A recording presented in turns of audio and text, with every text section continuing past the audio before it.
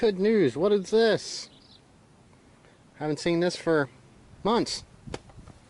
Yeah, and I guess maybe in the backdrop of a couple videos, but we are going to do a little bit of work to this today. I did have to remove all of this to get the wiring harness out through the brake lines going across, which was all these. So I'm going to try to get everything bled out today for the brakes. So at least makes it a little nicer trying to move this thing around than using the e-brake. And maybe try to accomplish a few other things that need to be done on this. Like the new lower control arms that we got. Now I know a couple people are going to say you should just get the bushings and stick the bushings in because they go bad, but that's fine. We'll put them in. Right now we just need to make sure that we have these bushings that are good so that we can get this through our inspection here. And then we'll do the upgrades. So you can see that's actually really clear right now. I did get a little bit of a splatter here, but what I did was I bled it here coming out of the master cylinder, just cracked them a little bit when it was getting pumped, and then where it comes into the ABS unit, since we had it drained up here, this is what we wanted to make sure we got the air out of. I'm hoping that I got most of the air out. Sometimes you got to do this a couple times, but I did it going in, so I got all the air out of these two lines, and then I did it coming out, so I got all the air out of this, and then I did each individual caliber, and I did that. And what will happen, since the air was up top, I'll get no air for a while, and then you'll be able to get the air bubbles because it'll push it through the lines. And I did that on all four cars, so hopefully that fixes us up with that. So right now I'm working on removing this lower control arm here and getting it installed, ready for install anyway. And we're down to undoing. Look at this. My car's been sitting a little while. A little bit of cobwebs in there. I don't know if that's coming up. Look at that. So, but we're down to that. I got this inner bolt here is loose. I'm getting ready to take this the rest of the way out. And then I got to get this here and undo that. And then we'll get this new control arm on.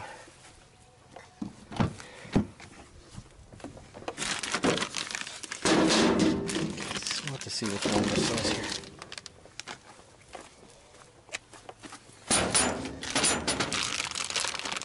Look how pretty and shiny that is. It even says right on it. So, we'll get the rest of these bolts out, get this thing off.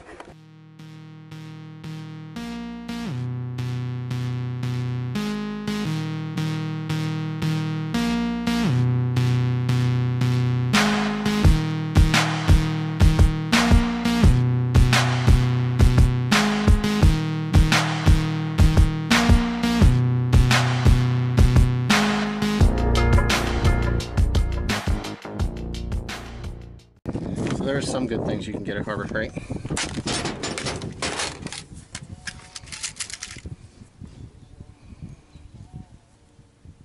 That looks about right.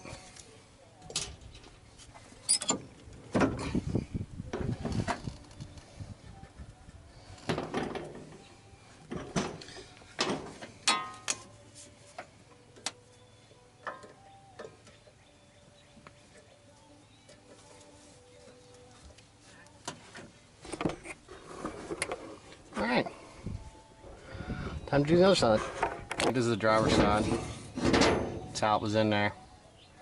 And I can tell you right now, but that has to be, someone hooked chains on this to pull this thing up when they were towing this thing originally when it was flooded.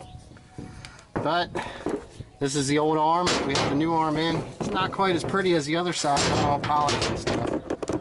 But I'm getting ready to put the other cotter key in this side.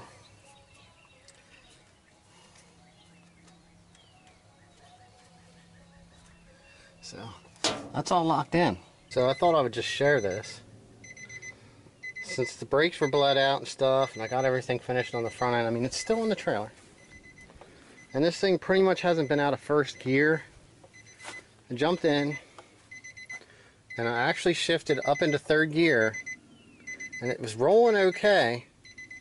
And then I heard a pop noise, and I'm like, what happened here?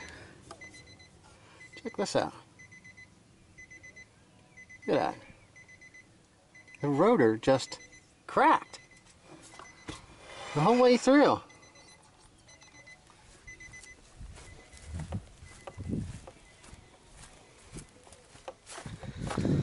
This one over here seems to be fine. It doesn't even look like it was... This one doesn't even look like it was engaging. The other side looks like it was engaging a little bit. Now, if you remember, this one here, we did have an issue with these pads being compressed a little too far. So, we'll pull this wheel off here in this Alright, so we got everything tore off. The e-brake shoes, they look good. I mean, I was using the e-brake to stop. Check this out. How far that crack goes. All the way through that rotor.